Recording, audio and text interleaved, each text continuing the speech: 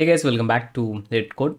So in our previous video, we learned how to do the debug, and today we are going to learn how to interact with frames and the different ways to handle the frames. It's going to be very simple and easy. If you compared with Selenium, the same concept mostly, but few advantage I can say here. Okay, so let's get into the demo so that you will understand it better. Okay, so for the demonstration, I'm going to use this letcode.in/frame as usual, but I'm using the Brave browser, which does not include any of the ads. So here the number of frames is going to be like less. For example, if I go and search like /iframe, that means I'm finding the iframes, the XPath concept. So here you can see like we have 9, and among those, the first one is our frame that we want to interact, and then we have another frame which is in the position of 7th. Okay, but if I open the same link in my Chrome browser, it's going to be really mess now, because Chrome, of course, by default it enables the ads. So here you can select one, and here one, and here one. So totally we have like 3 ads in a page. So if I go and inspect now, and if I go for like /iframe again, so here you can see the mess. It's going to be like more than 15. So we have like around 19. Sometimes it will go like 20 as well. Okay, so in our real-time application, in our office projects application, there won't be much frames, but these are like dummy website and we have this ads. But in our real-time project, there might not be this many frames, but there is also a situation where we can see lots of frame. I will tell you at the end of the video. Okay, now coming back to the topic, I believe you already know what is frame. If you know any of the automation tool like Selenium, WebDriver, Protector, Cypress is different, leave it. So if you know any of the automation, then definitely you know about the frame. So I'm not going to waste the time. Just in case if you don't know, I will just leave a link somewhere in the card or description. You can just go and check it out. Okay, so what we are going to do is we are going to enter the first name, enter the last name, and enter the email. And for your information, here the label is like last name, but the placeholder is enter email, and here also we have like enter email, which is my mistake. Like I think I have done some mistake while deploying this, but yeah, you got the idea, right? So we are just a dummy page, and just we are going to enter some data. Okay, now how to interact? There are 2 ways to do the interaction, and it's going to be really simple and superb. Okay, so first of all, I have to find the frame. So for that, I'm going to use the function called frame, and here you can select we have like different strategies to find the frame. One is using the name. So by default it will take the name attribute, and then we have like predicate, pattern, and URL for the function frame by URL, which is overloaded function, of course. So I will give you the 2 demo. One is the pattern and another one is the string URL. I don't know how to use the predicate in efficient way, so I will just skip that. And then we have this frames locator. For example, if I want to say like frames page.frames, this is going to return me number of frames available in my page. For example, I can just sys out, and of course it's going to return the list, so I can just use the size to get the number of frames. So here I can select frames dot size, that's going to return me the number of frames available. And this code is very simple, you already know, so I'm not going to teach this again. The thread.sleep is here. Reason is like I just want to show you the output of the execution, and after that I'm just going to close, or else if I don't add the thread.sleeps, it will be very fast, which we don't want for now.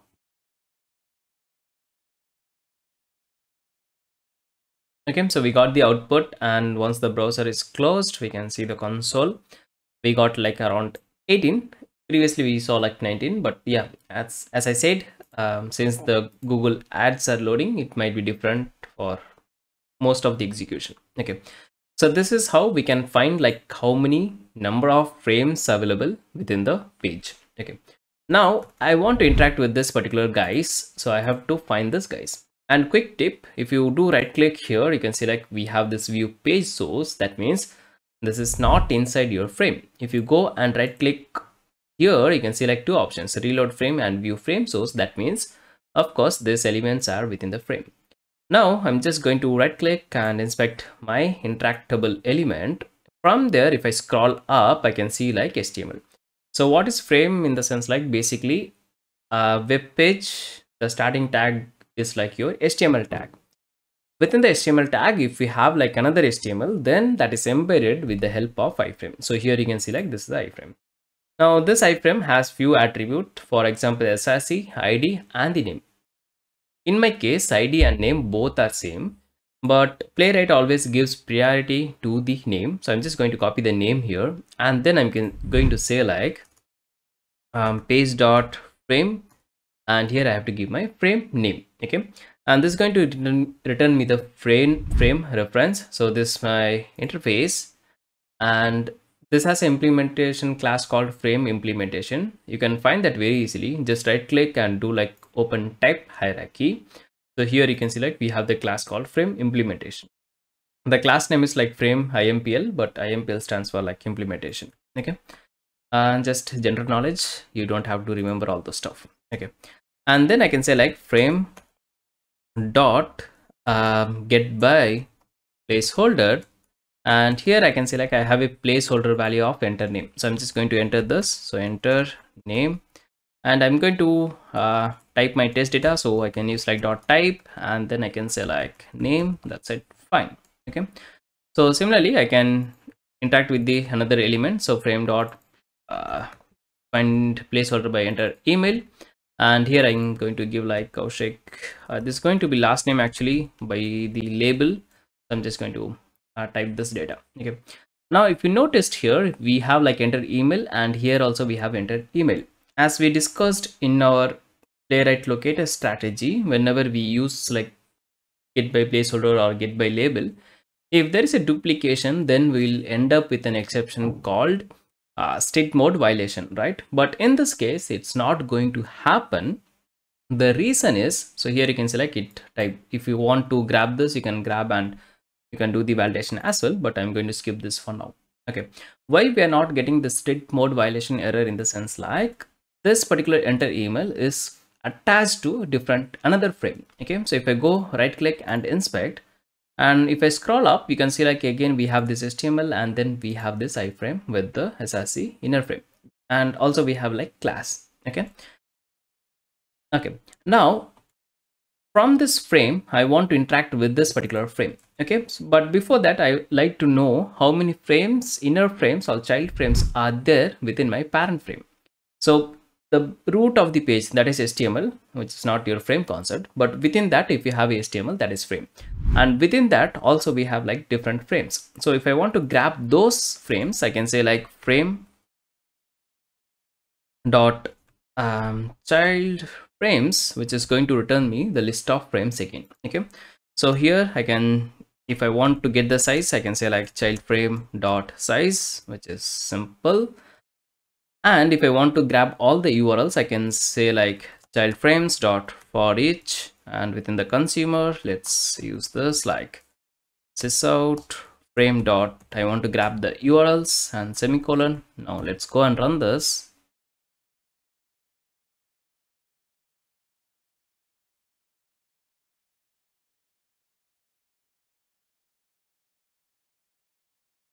Okay, so here if I go to the console, you can see like we got about blank, that we cannot do the interaction. And then I have got this SRC like letcode.in/inner frame. Okay, so I know that within the frame 1 I have 2 child frames, and I want to interact with this particular frame. Okay, so how to do it? Very simple. I can simply say like frame dot frame locator, and I can give this one. Okay, so sorry, not the locator, I mean, let me come back to this again. So I can say like page dot frame by URL, and here we have like 3 methods. Okay, so I'm going to use the URL, I'm going to pass my actual URL. Okay, and this is going to again return me the inner frame, so I can just store it like frame inner frame. And from the inner frame, I'm going to interact with this particular guy called enter email. So already I have the code, I can just copy, paste, and instead of frame, I have to say like inner frame. And here I'm going to just change my paste data to like my email ID, dummy email of course. And if I go and run this, you can see it's going to work absolutely fine, no issue in that. Here the difference. So in Selenium, if you are within one frame, you cannot interact with another frame. You have to switch your focus back to the main frame or the child frame, and then you can do the interaction. But in terms of Playwright, it's really different. So here you can select page.frame. We found the frame and we do some interaction. Then again we are saying like page.frame by URL with this particular URL, and then we are doing interaction. Okay, like both are like your different, so it's not same like your Selenium. And if my focus is within the child frame, if I want to interact with the parent frame or maybe like the main page, I can still do that.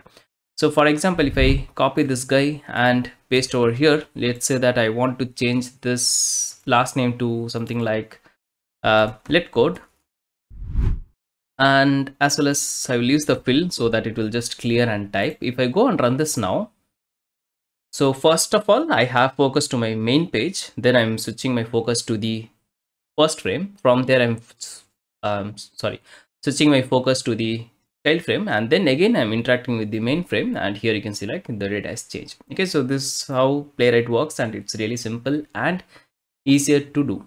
Now this is one way to find the frame, but to grab this URL, what we did is we use the console. I mean, like we use this child frames to do that, but we don't have to do that always. So if I go and find here, you can see like I have the class called this. I can probably use this, or else we have like ss equal to inner frame. I can just copy the inner frame and I can say something like frame by URL. Let me comment this for your reference. And here I can say like pattern dot compile, and pattern is coming from your java.util, just a regular expression concept. So if this compile, I mean if this is going to be your match, if this match, then it will do the stuff. Okay, so if I go and execute, of course it's going to work, no doubt in that. So we have like two ways. Either we can give your partial URL of your frame, that is using the pattern.compile, or else you can go with the direct SSC as well. Okay, any way is fine. Okay, this is one way of interacting with frames. There is also another way which is recommended actually. So I'm just going to comment all these guys for now, and I'm going to say something like page.frame locator, and here I have to give my frame locator. So for example, if I want to interact with this frame, so I know that it has something called what's this, id equal to first fr, right? So I'm just going to copy the css and here I'm going to pass it. So then I can say like get by placeholder, the placeholder value, which is this one. So I'm just going to copy and paste over here, and if I go and run this, then of course it's going to work. So this is your second way of finding the elements and doing the interaction. So what's the difference? There we are trying to find the frame first and then we are doing the interaction. In this case, same concept, but we don't have to store it. We can just use as it is, or else you can also do something like this. So this is going to return me the frame locator. From the frame locator, I can grab this, and again I can say like get by placeholder, the value, and I can just give something like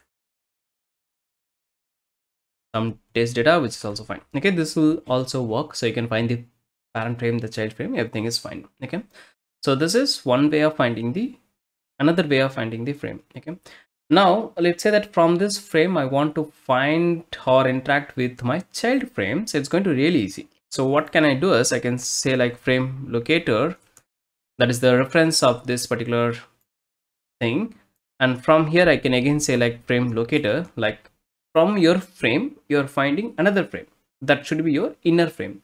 So in our case we know that this is the inner frame. So let's go and inspect, and here I guess I have the css of like this one. So I can just copy this, I can paste it, and from there I can store it as like my child frame, something like that, and I can use my child frame dot get by placeholder, this thing. So I'm just going to copy and store here.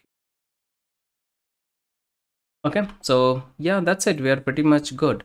So basically, like, we have both the ways you can interact as you want, nothing wrong about it. Yeah, so there are two ways to interact. One is like using the page.framelocator, or another way is like page.frames. You can use both the concepts, whichever you feel comfort, which is absolutely fine. And you have to notice one thing: when we do the type action, like this type function, in sometimes what happens, the test data does not enter fully. I think that's a bug, because most of the time it happens. Since I'm working in the Playwright, like my office project, I do use the Playwright daily basis, so I have noticed this thing. I think there is an open bug in the forum, but if I found the link, probably I will leave that in the description. Okay. Yeah, so that's it. This is how we have to do the interaction. Which way is recommended is, of course, this way, because this is the new frame API from Playwright, and this is the old thing. But yeah, you can use any way, that is fine. Okay, so yeah, that's the detailed tutorial on frame. I hope you have liked it. If you have any queries, feel free to ask me in the comments, and also join our Discord community to learn something. Okay, so yeah, that's it from my side. Thanks for watching. See you in the next one very soon. Ta-da, bye-bye. Take care. I'm looking in the mirror, so foggy, but I've never seen clearer. I don't really think anyone can save me, and honestly, I'm not really sure I want saving. I like to be my own worst enemy. There's no risk if you don't try at anything, so I'ma just keep buying everything. See you in the next life, have to be a better me. I don't think that my head's on straight. Gotta flip it and grip it and go and get an x-ray. What's wrong with me? I just feel weight.